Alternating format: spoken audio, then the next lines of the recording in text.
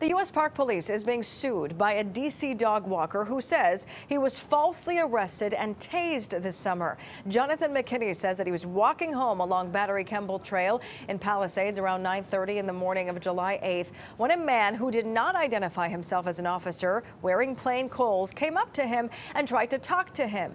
McKinney says that he said he didn't want to speak. He kept walking, saying that detective and two uniformed officers chased him, tased him, tackled him.